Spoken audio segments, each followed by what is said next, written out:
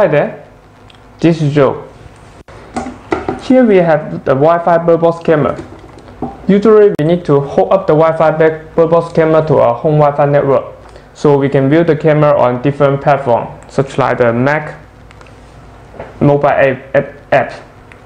If you have experienced the difficulty to hook up the camera to the Wi-Fi network by using the app, this video I'm going to introduce how to using the Mac plus the VMS software to get the password to the camera so the camera can hook up to your Wi-Fi network. Alright, now let's get started. First, we need to go to the site to download the software for the Mac. We find the help page. At the bottom, we can see the install Mac software. Here, there's the link to download the software for the Mac. After download, we need to double click the software. We drag the VMS icon to the application.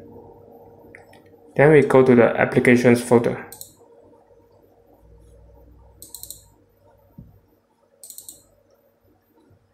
Then we double click the VMS.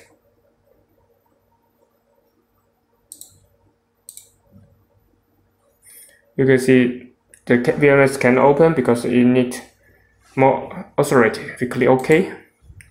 Now we go to the setting. We find the security and privacy. Under the general, we can see there's open anyways. So we click open anyways.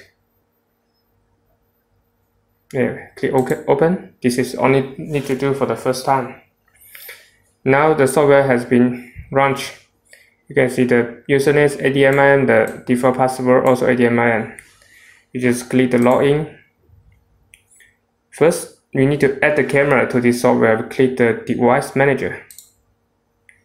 Now we click IP search.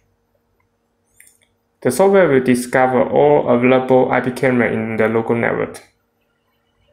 Then we choose the one we want to add to the software. We click the add. So once we click in, you can see the status become connected, means the software already connect to your camera.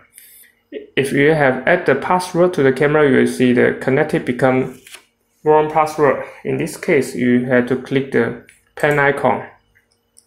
Here you can add the password of the camera. The default password is empty, there's no password. So we click OK.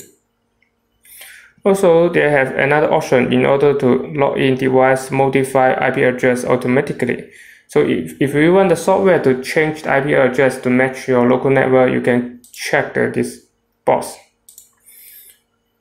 And here is also at the IP. The software will try to, you can modify the IP address manually if you know how to do that. Okay, now we go to the home page. Here the monitor. We double click the IP address of the camera. Now we see the live on the Mac.